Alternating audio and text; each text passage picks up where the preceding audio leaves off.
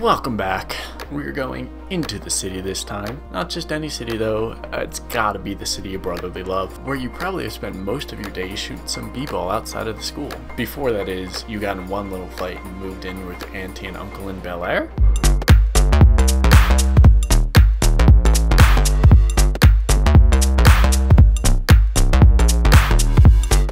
I wish I could put that song in the intro, but we would be copyrighted if that happened. So I'm Jacob Fisher and it's Friday, so it's Travel Friday. We're going to talk about travel guides on where to go for under $500. We can't actually travel, so it's got to be more of a guide right now. And we're choosing Philly, where it's always sunny, except it's not always sunny. It's actually kind of cloudy pretty often. We're going to see if you can spend under $500 to stay there for 5 days. So let's break it down into flights, places to stay, and things to do, like always. Philadelphia International Airport is an American hub, which means the cheaper flights will be from American. It's also a Frontier Airlines main route, so they'll be cheaper too.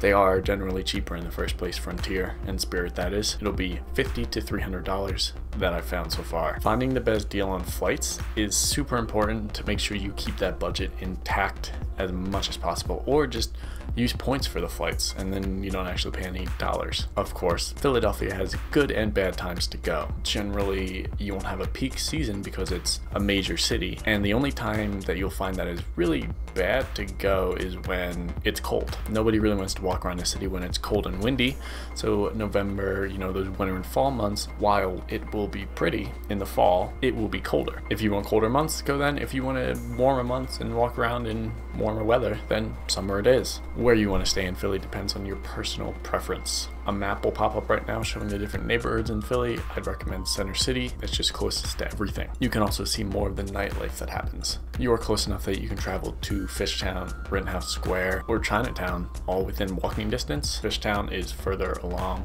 It's a bike ride more so than a walk, but definitely close enough for a morning jog on the Schuylkill River. Where to stay though? There are a million hotels in the city. I mean, just tons of them. If you want to spend under $500 and either book the hotel with points or don't stay at a hotel and choose a hostel. Hilton offers a variety of hotels like the DoubleTree, or you can stay with Marriott at hotels like Aloft. Both of them run a good amount of money and a good amount of points as well. They do have some decent locations though. Hyatt, on the other hand, not having a bad location, but a place with a significantly less amount of points, 15,000. Hostels though are ranging from $18 to $26 for a dorm room, or more for a private room. Let's just toss that into the plans. That'll account for the budget better. Our $500 budget, we aren't taking airlines into account because it just depends on where you're flying from. We can stay at the hostel for $25 a night, I'm saying. So right now our budget is at $400 left. I know. Let's get on to some activities that you can do in Philly. Phillies and cities in general are all about experiencing what they have to offer, whether it be food or parks or different events. Generally, most of these experiences will cost more money than a beach vacation because a lot of times on the beach you just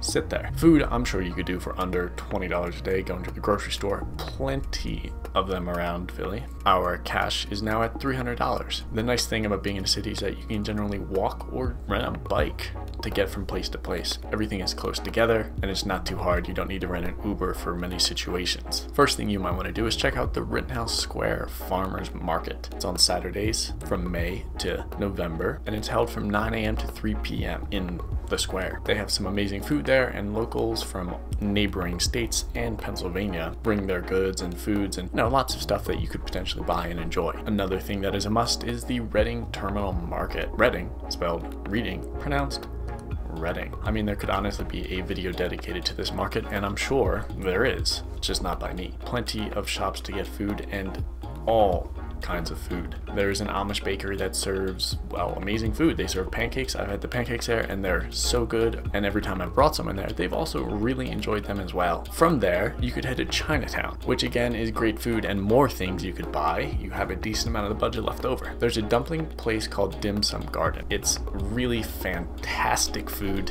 and it's BYOB, so you don't need to pay for alcohol. However, they do charge you a uncorking fee, which I didn't know, and I found out while I was there one time. Finally, one of the other places you have to go is South Philly Barbacoa. If you've watched the Netflix special Chef's Table, then you may have seen the owner of this on there. She is a fantastic chef and has some great food there. I haven't personally been, but it is on my bucket list for when I head back. Anyway, I think it's safe to say you could probably spend about $25 a person on eating out, so we'll knock down that budget now to $175. What else can you do in Philly? Well, let's see. Duck tour, ride a boat and a car at the same time. Art museum, $25 to get in, pay what you want on the first Sunday and Wednesday nights. Liberty Bell, Eastern State Penitentiary, Independence National Historic Park, the Rocky Steps, Love Park, Boathouse Row.